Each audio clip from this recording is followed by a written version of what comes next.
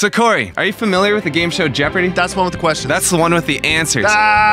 These are all questions from actual Jeopardy. Yes. The long, narrow part of a guitar that carries the strings from the body to the headstock has this anatomical name. What is the neck? That's right. $1 million, please. No. Is that not how it works? Don't worry, we're sure you know this word for the strips of metal embedded in a guitar's fingerboard. What are the frets? That's right. $2 million, please. No. A guitar's strings are set to E, A, D, G, B, and E in standard this. What is tuning? That's right. Guitarists use picks, also known by this other P word. That means it starts with P. Oh, it's a really silly name. Mm-hmm.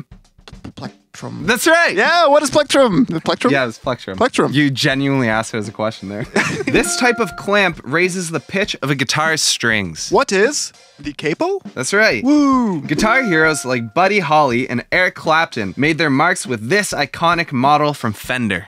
What is the Stratocaster? That's right. So far you haven't missed any, Corey. I know. Okay. Guitar heroes like Dwayne Eddy have made use of the vibrato effect lever with this name that sounds like something used to put a hex on an enemy. What is the whammy bar?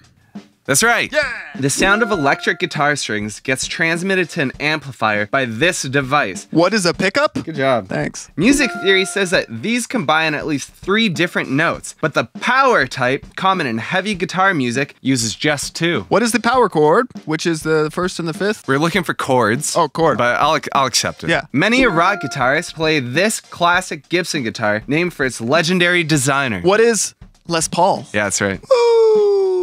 Rickenbacker began a music revolution with a prototype of the first truly electric guitar, the frying pan. It was made of solid wood, so it could be loudly amplified without producing this screeching, also known as the Larsen effect. What is feedback? That's correct. Yeah, all right. Thanks everyone for watching. Let us know how you did. Comment down below.